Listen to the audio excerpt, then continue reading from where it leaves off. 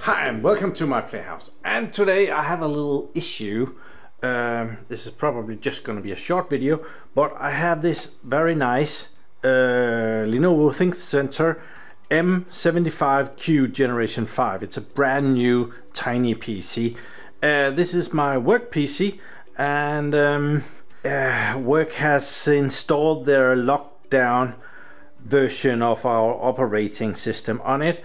And as I'm going to be using this at home, I don't want that. So I need to get into this, and it's Sunday, and they have password protected the BIOS of it, so I need to hack that. I do believe I'm allowed that. I did ask for them not to install anything, but as when we get these from the supplier, they have already installed what we want on them for normal use.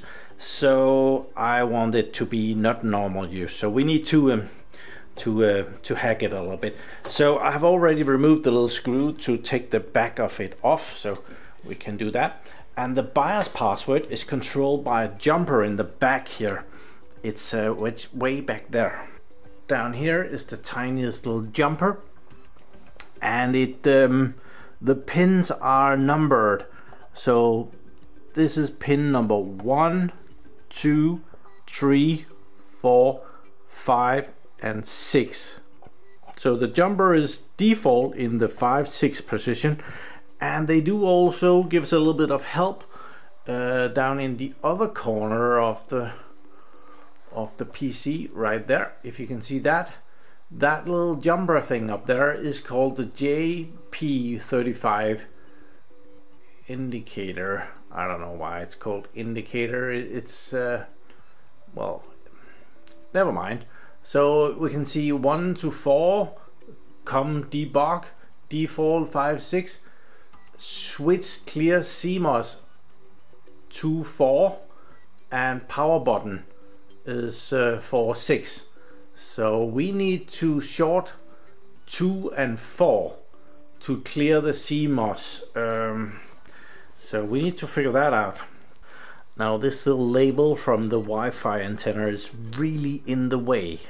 I think we can get rid of it a little bit. So default was 5, 6. So we need to put it into 2, 4. That means that the jumper needs to come up like that. It needs to turn around, and we need to put it in there. That. And we need to turn the PC on for a little bit, and it should give us a beep beep code at some point when it's when we are there.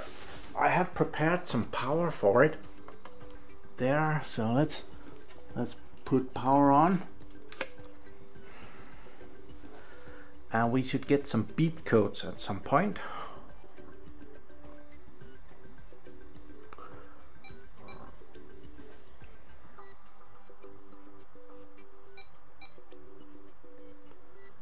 Is that enough?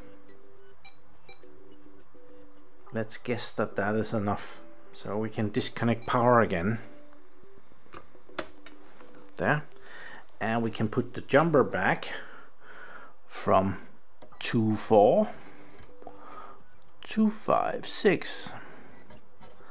There. And we can put the case on. Oh, and I lost the screw already. And I'll go and see if the password is gone. To get into the BIOS of this system, you have to press F1 at boot. I'm gonna press some F1 over here. I have to be a bit quick about it. And at some point, something will come up on the monitor. And if I have succeeded, we shouldn't get a nasty password telling us that we have nothing to do here. Be awesome. There, Lenovo. F1. Yes. And it did not work. Dang it. Okay, so that did absolutely nothing good for us. I tried again off screen. No difference, and I took the NVMe thing out just to make sure that it wasn't something that came from here, and we're gonna put that back in. I read online and some suggested to remove the little button battery, which is located right here underneath a piece of tape thing. So how is it that we remove that? I think it just goes that way. Big fat fingers.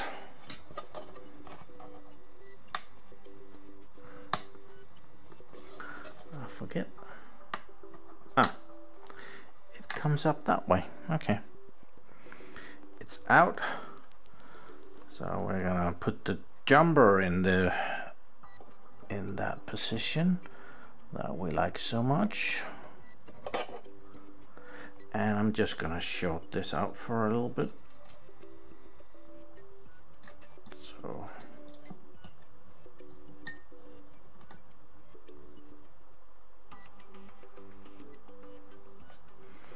there, let's see what it says now.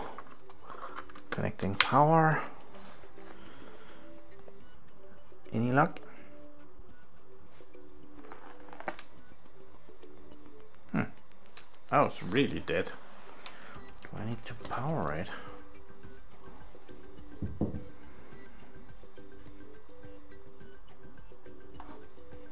Okay.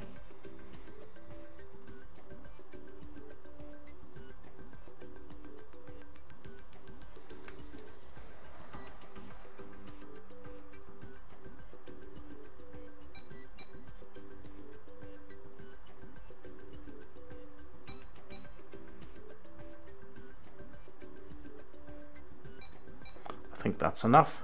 Let's try and power it off again.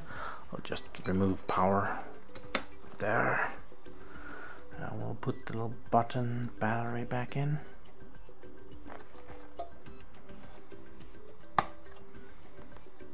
I'll even put the little tapey thing on top of that. It's very convenient that you can't drop anything on top of it. So, and we'll put the little jumper back to position 5, 6, and I'll have a go at that. And I have it sitting here. We can try and power it on.